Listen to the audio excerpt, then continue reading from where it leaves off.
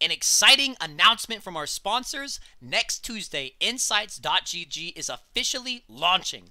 If you want to climb this season, try out their game recorder that automatically detects kills, deaths, and assists, so you know exactly where you need to review your game footage. It is free, so sign up for an account today. Link in the description below, guys. We're leashing, probably leashing honestly a little bit too long here. Kayn is a jungler with a lot of built-in sustain. Yeah, you shouldn't even have to leash him, but he was begging. Yeah, typically Kanes go Raptors, and you don't even have to leash. But if you are going to leash your jungler, no matter who the champion is, don't leash this long, because what this does is put you at risk of missing experience. Like if this ADC is an idiot, which very high chances that he is, he walks up and queues the minions, and then you miss experience. So don't give them the chance to screw you over like that. And then right off the bat, hold on.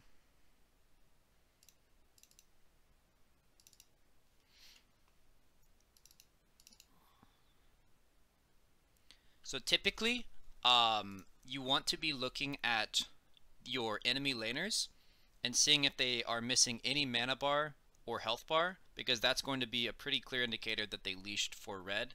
You can also look at the enemy jungler. You know, like you said about Kayn. Kayn typically doesn't even need leash, so that's not always going to give you the information. But these guys didn't have anything missing from their health bar or their mana bar, but that doesn't necessarily mean that they didn't leash bot side. But like for instance, if Bran comes and he's missing like a tenth of his mana bar, that means that he used a spell, which means that he 100% leash for the jungler. So Okay. that's the first bit of information you can get To when let you're you walking to know lane. which side the enemy jungler started. Right, and that's important because if she started red, unless she goes for a level 2 cheese, like she goes from red immediately to here and ganks, which you'll see with your board, that means you're not getting ganked for like probably the first 5 minutes of the game, which is great. When you're on this side of the map, this is actually like the much better side to play bot lane from, because you typically don't get ganked. The first gank occurs, and we'll look at the clock when it actually happens, but outside of like weird cheese ganks, the first gank occurs at 3:15. So just remember that timer. It's probably not going to be you, because Elise would have to path from here to Raptors to Krugs to here, and that'd be like a really, really awkward gank path. Yeah, massive waste of time. Typically, if a jungler starts bot side, he's going to gank top side or mid first. So you're good for now.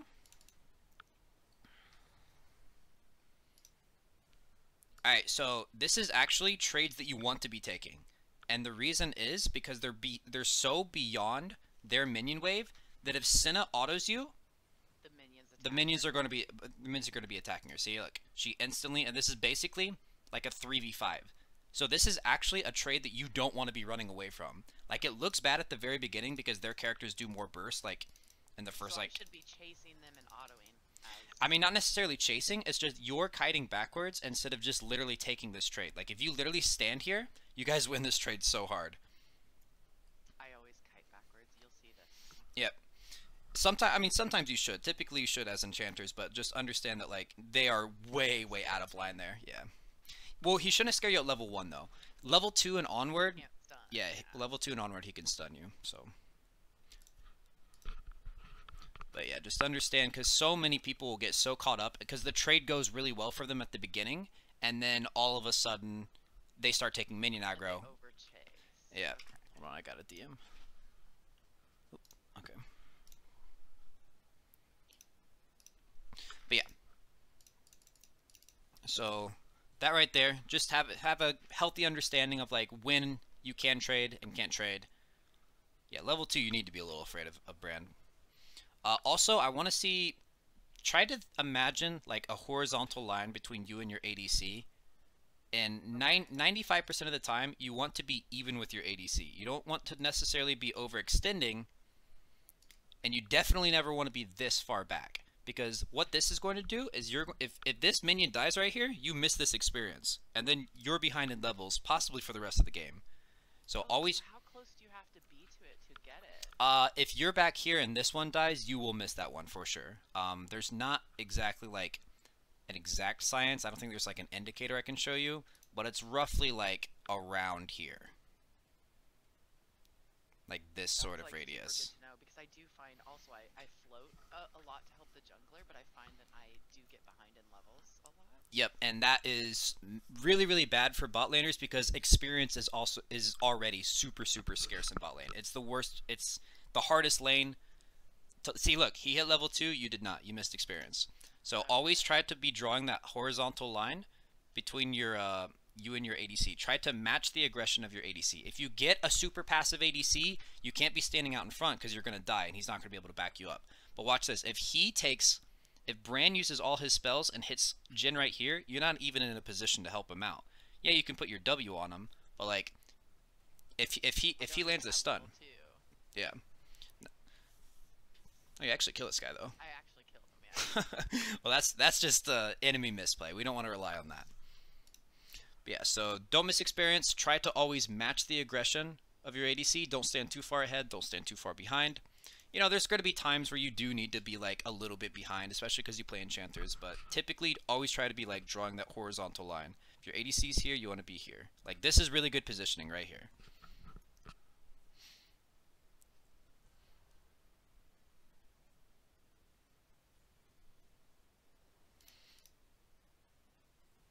You'll see I constantly, like, I'll heal him and then I go behind. I go back. It's just Yep, habit. yep. We got to break that habit thing because that's a bad habit. You guys probably could have pushed another wave, but that's, especially in lower elos, that's kind of like the ADC's call, so it's fine.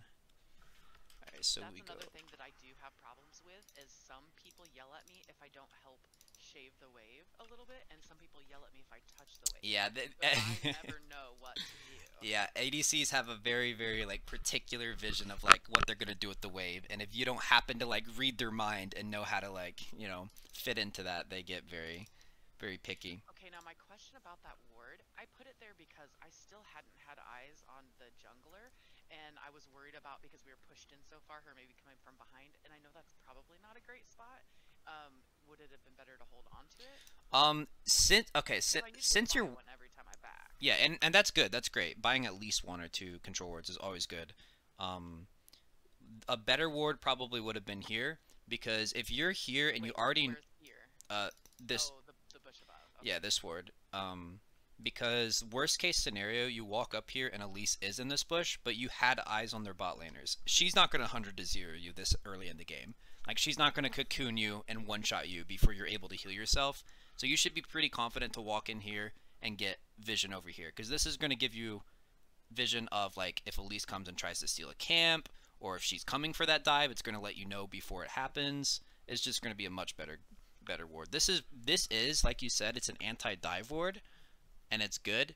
But typically, yeah, this would have been much better ward. Okay. Okay.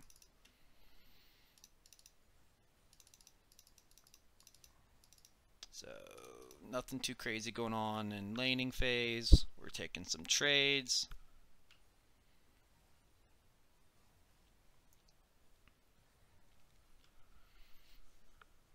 One thing, do you ever go Relic Shield as Nami? I have a few times here and there, like maybe occasionally on Lulu or even once on Seraphine, like if they were really poke heavy and I knew that I wasn't going to be able to make trades. But with Nami, I hardly ever do because I feel like between my E and my W, I can almost always get pokes in. Mm-hmm. It just seems like you're kind of afraid of Brand, and you're cutting into your gold generation because Brand is never going to be afraid to poke you. And so look, he's already like 100 gold up from his gold generation on this. So if you ever, you can lock Nami, but I just don't want you to be like auto locking spell thieves just out of habit, because Relic Shield is almost just as good and it's way safer. The only thing you really get out of spell thieves is the mana regen, but we're really not using any mana regen, so. Right, okay. Yeah, and there we both warded at the exact same time, so. I mean, that happens. Okay, so tell me about what's going on in this lane right now. Okay, Brand left and went mid, Mm-hmm. and I knew that. I thought that they were going for the dragon, so I was hoping to get Jhin a kill. I should have been more aggressive here, and I wasn't. Okay, well that's good that you know that, because that's exactly true. Your options are to pursue up the river, Since we know Brandon didn't go through the river, he just took the long route.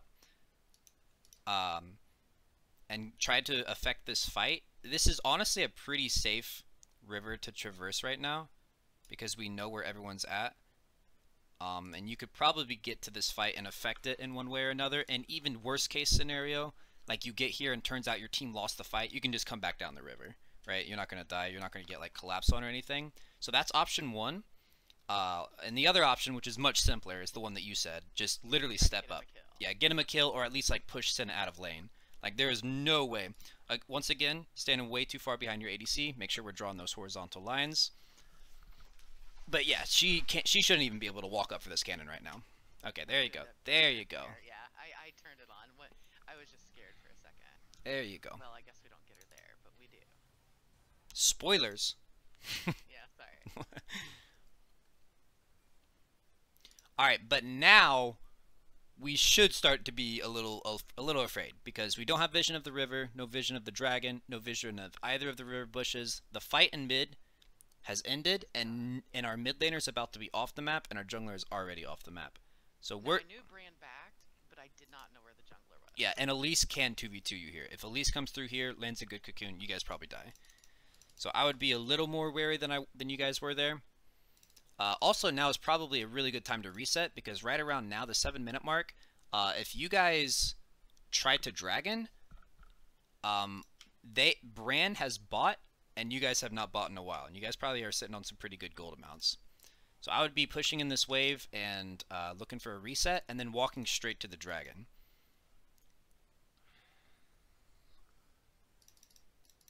I was having a hard time getting him to back. I was trying to get him to back, and he wouldn't. Yeah, classic ADCs. They want to stay till they die. But then Kane came in for a gank, so.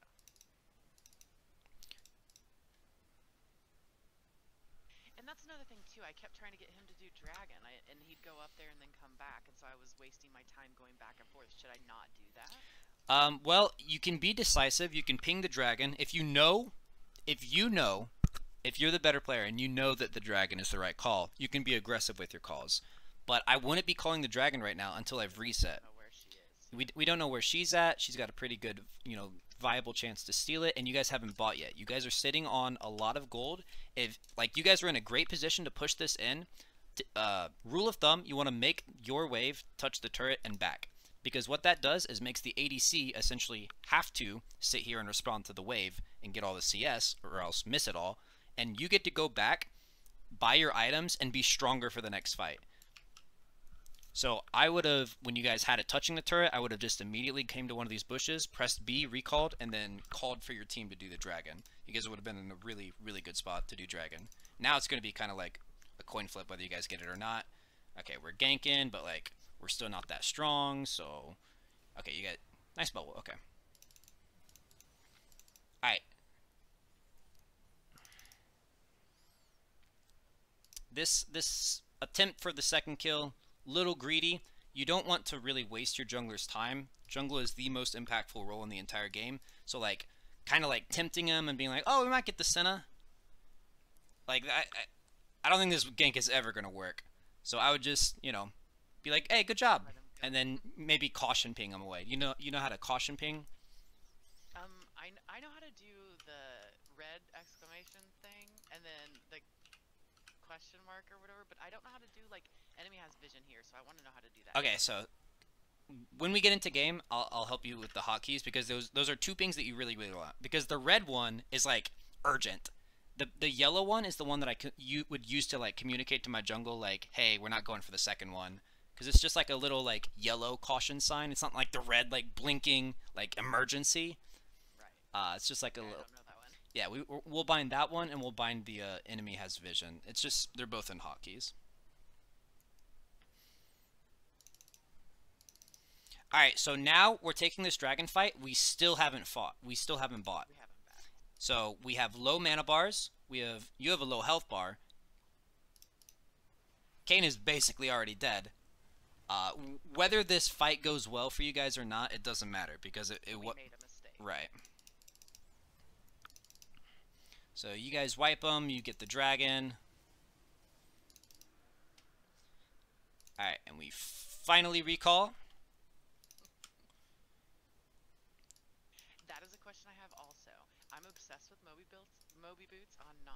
because I like the mobility, but everybody tells me to get the Lucidity. CDR boots. Yeah, CDR boots are absolutely broken this season. So It don't use used to be Mobies. Mobies. Yeah, Mobies were like super meta for supports last season, but they increased the gold amount by 100, which I'm sure you know. 100 gold is a lot for a support sometimes. So it's just so much better to get the cheaper CDR boots and be able to pump out more heals, more shields, more everything, more bubbles, and most importantly, they give you CDR on your summoner spells too. It's the only way to reduce like your flash timer, which is very important as a squishy immobile enchanter to have your flash up. So definitely CDR boots. I know sometimes we get into like habits and like it kind of just becomes a little bit part of our playstyle to go Mobies, but yeah, Mobies aren't great on Nami. Mobies are mostly for like Leonas and Blitzcranks, people who are going to roam mid a lot. Engage. Okay. Yeah. Because yeah, as soon as the fighting stops, your Mobies or as soon as the fighting starts, your Mobies become completely worthless because you're going to be Wing your ally, and that W is going to hit an enemy, and then you're going to technically be in combat, and all of a sudden you just lost just for doing your job. So it sucks. Yeah, you just lost like 100 movement speed.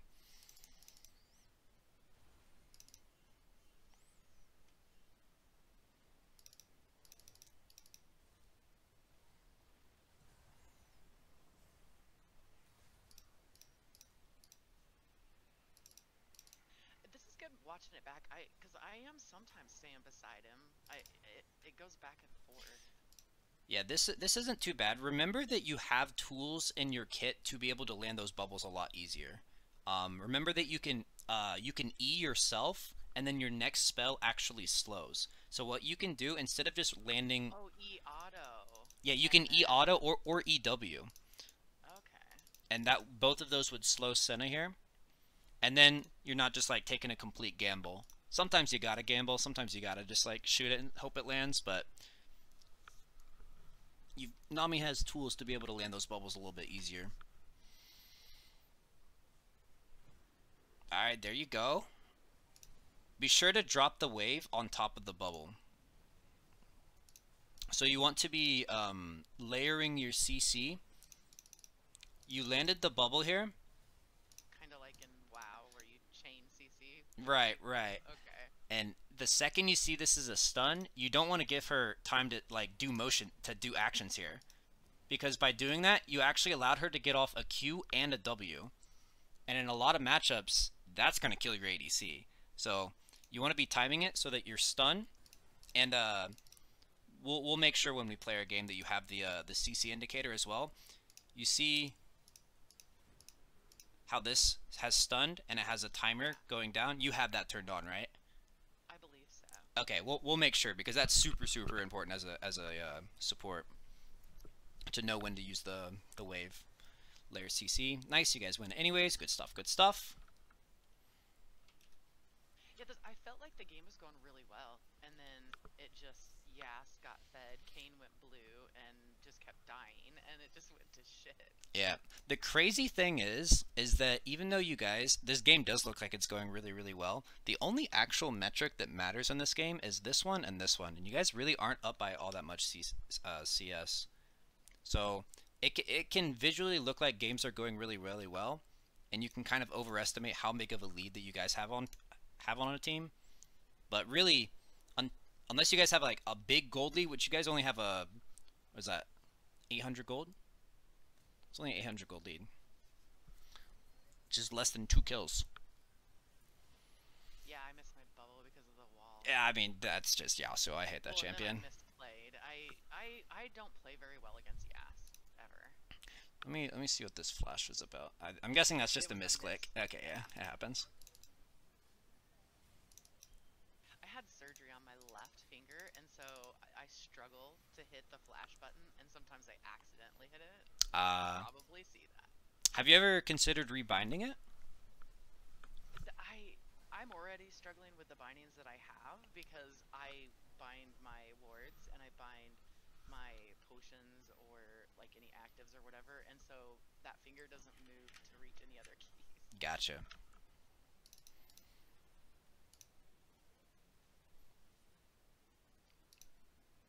Okay, so now would probably be a really great time to be looking for a recall since Now, even if my ADC doesn't recall, because that's the problem. Like, I find that I want to back, but they refuse to, and I don't want to bail on them. yeah, it's not necessarily bailing if you're leaving them in a place where they can exist 1v2. You've got great vision right now. We know where Kane's close. yeah, Kane is close.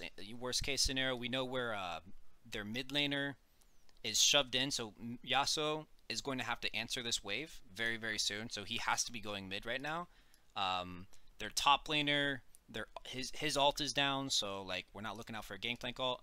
So yeah, don't think of it as like bailing on your ADC or anything. Especially with Mobies, because you're gonna get back to lane really, really fast. So now don't be leaving him like high and dry. Like if you're against like a Leona and a Tristana, someone that can just like engage on him at will, you know, probably don't want to be leaving him with that lane. But yeah, I would definitely. You could have snuck in a recall there for sure.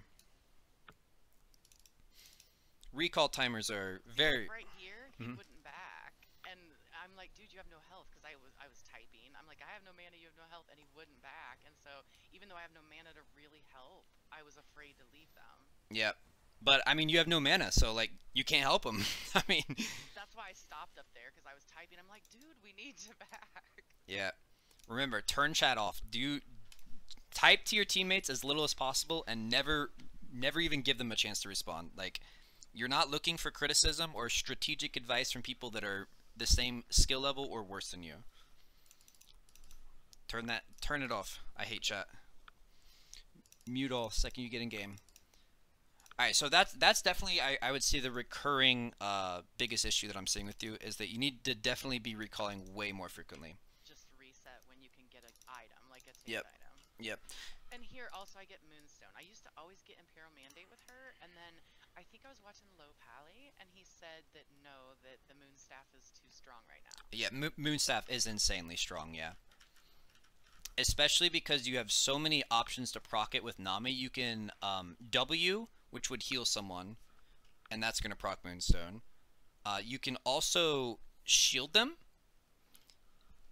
and it's kind of weird, and I don't even know if this is intended, but your interaction with your E, when you E like let's say you E Galio, if he has taken damage recently, your E is going to cast Airy, and that's going to proc Moonstone. It's the wow. Yeah, it's the weirdest thing ever. So as long as and that's going to, because the requirement to proc Moonstone is you have to be in combat.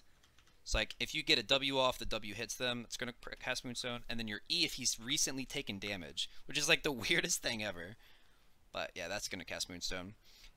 I know I screwed up. Yeah, it's just a panic ult. We don't go for these because you got to think like, unless you're trying to catch Elise, which I don't think you were. I think you were trying to steal the dragon. Yeah, the odds of it are just so low, and now you're like significantly less useful to your team. But you recognize it as a mistake, so I won't harp on it.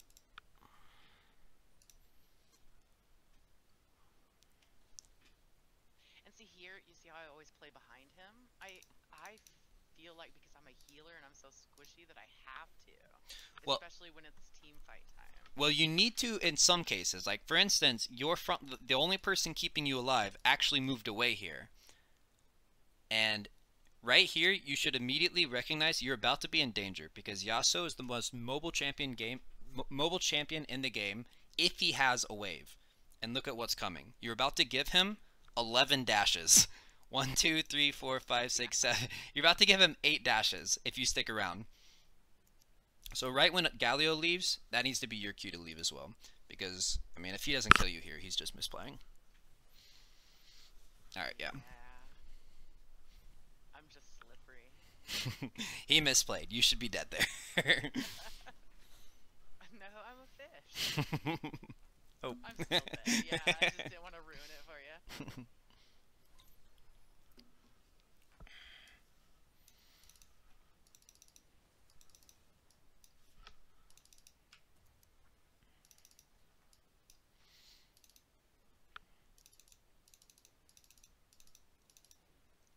And see, now this is another question.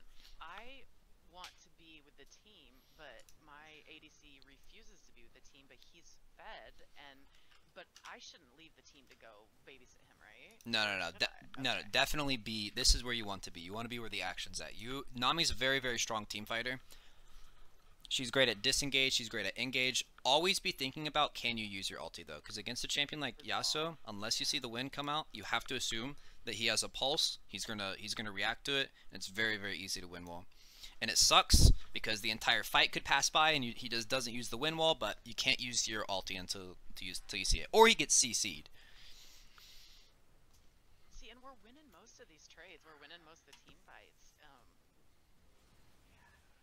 Oof. Until Yas gets involved. Yep, most of us do. Okay, in a scenario like this, don't worry about stealing the kill. I know some people will spaz about it, but there is like a 50-50 chance where he kills you there. I think if Gangplank like gets an auto Q off on you, you just die. So it looks like you're doing what I see a lot of support players do, which is Make sure to give the kill, yeah, that is like, that's a relic of the past. That literally doesn't even matter anymore. Like maybe back in like season 1, 2, 3, where gold economy was completely different, but 400 gold on you is just as valuable as 400 gold on Jhin these days. And especially if it absolutely denies gold on Gangplank and makes you sit out of the game for 30 seconds, like never, if there is a shred of a chance of you dying, just take the kill.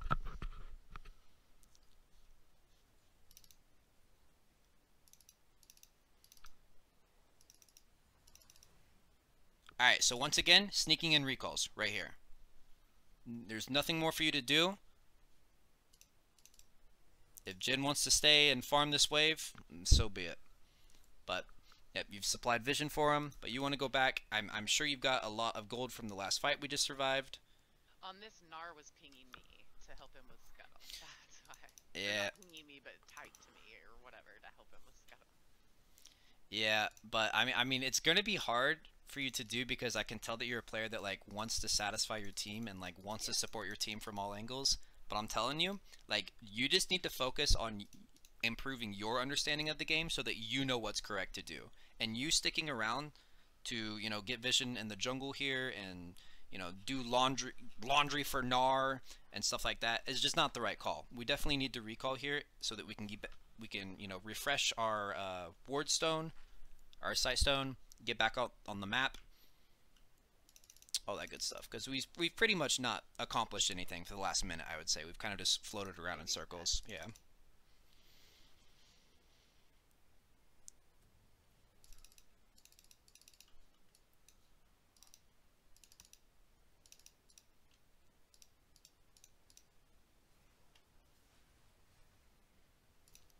Now, imagine if we, instead of doing what we did over here, we recalled and we're down here for this fight, and we could have turned it.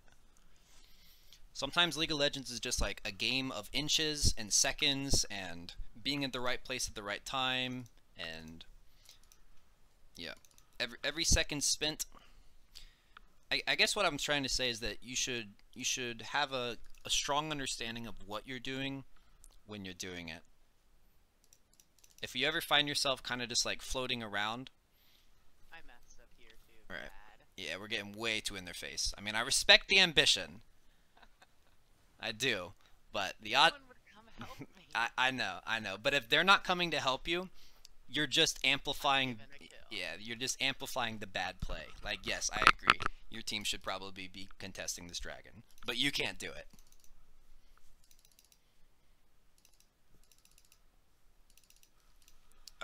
One of the most important concepts I try to teach in coaching is 4 or 5 people doing the wrong thing is so much better than one person doing the right thing. Because, yeah, I agree, you should be contesting this dragon. I wish you guys were, but you're not. So by you contesting it, it's worse. You're the one person doing the right thing. It's way worse than just all 5 of you letting the dragon go and doing the wrong thing. A lot of League of Legends is just being on the same page as your teammates.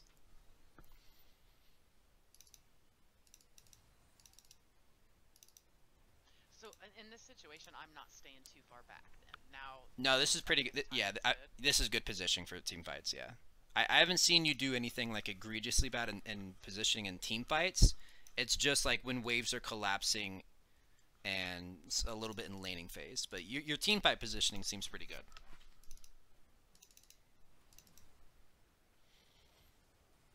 That's a good disengage. By the way, I meant to ask you this earlier. What do you think Nami's main role in a team is?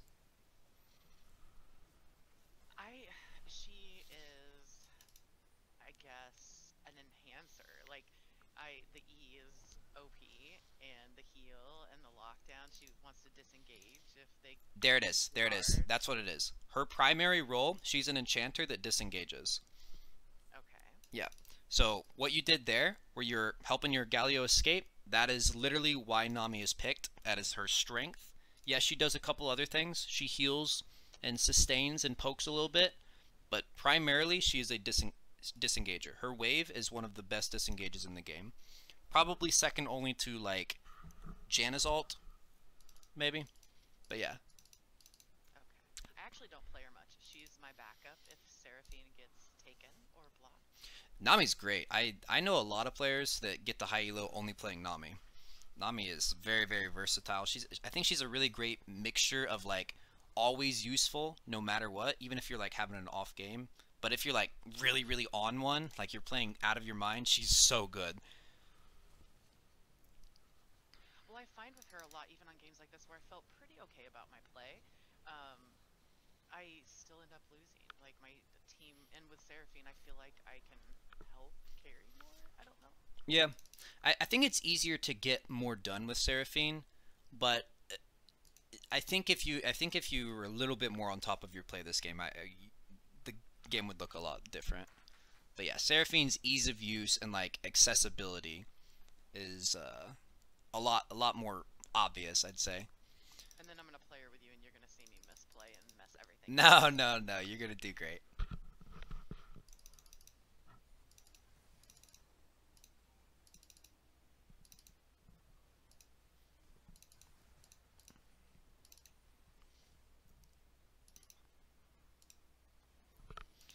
Okay, so Yasuo's going for the split. We see our Gnar walking away. Oh, Galio just went in. Uh, Yeah.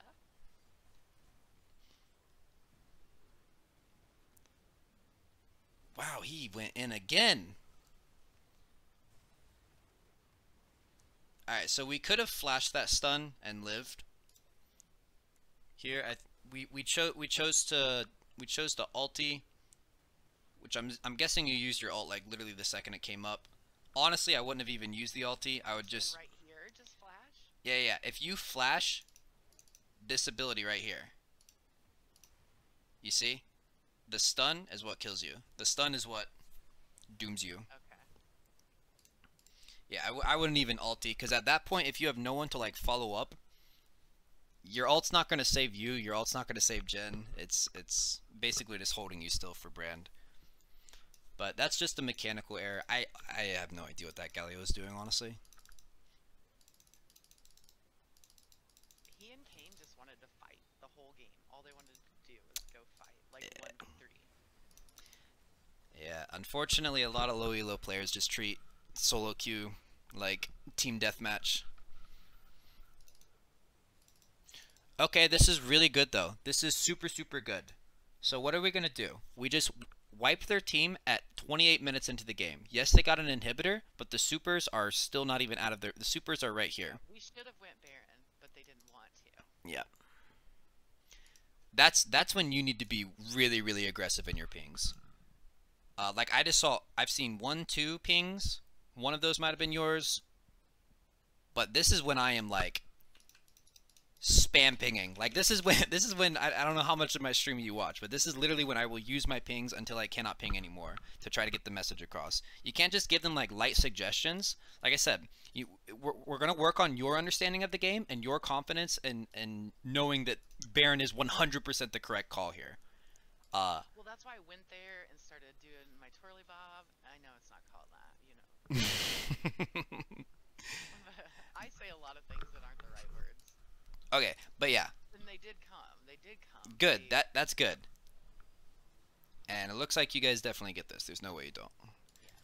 But I want to see confidence. I want to see you spam pinging. Do not be afraid to be the person that spam pings, because as long as you're not spam pinging to be obnoxious and toxic, it's good. Because getting your team on the same page in solo queue is like invaluable. Alright, so now we've got a little bit of a rough decision up ahead of us. Our base is getting swarmed with supers. You really don't even want to be caring about this. What you want to be doing right now is booking it for the dragon. Because that's the decision your team should be making, is if you guys are contesting the dragon or not. We don't have vision, so we have to assume they're like probably here or possibly already on it. But immediately at a Baron recall, you're going to get home guards, you've got Mobies. You can be going here. Don't waste your time with this. This is the top laner's role. So I did it, but you're saying I should have done it instantly. Yeah, instantly. I waited too long. Immediately, because that's the decision your team needs to be making, is do you risk coming through all this unwarded territory to try to contest the dragon? Because this is going to be their third dragon, and that gives them something called soul point. It's not going to give them soul, but getting soul point is really, really valuable because it puts a ton of pressure on the enemy team. They basically have to contest the next dragon, because like I don't know the stats behind it, but I'm pretty sure like 85% of teams that like get soul win the game, something like that. Yeah, okay, so they got the dragon, it's fine. You guys probably wouldn't have been able to stop it anyways. Alright, so once again, we can't use that until we see the wind wall. He misplayed and didn't use it, but...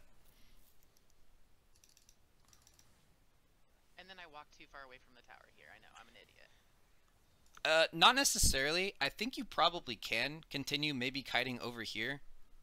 The priority isn't necessarily surviving, because honestly at this stage of the game, towers aren't even going to like harm Yasuo.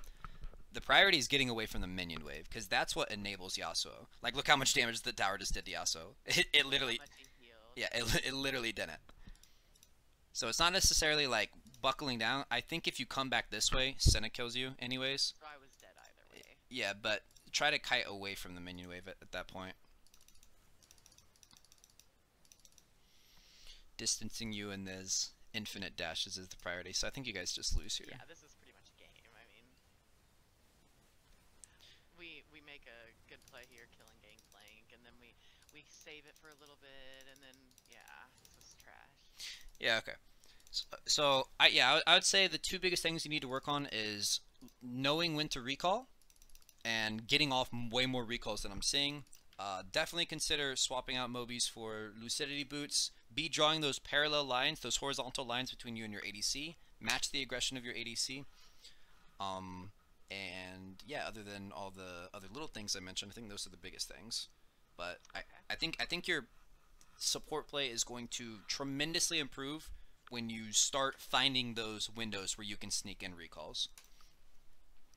I mean, we can watch the end of the game here, but I think they just probably walk it in, and I think they're unstoppable at this point.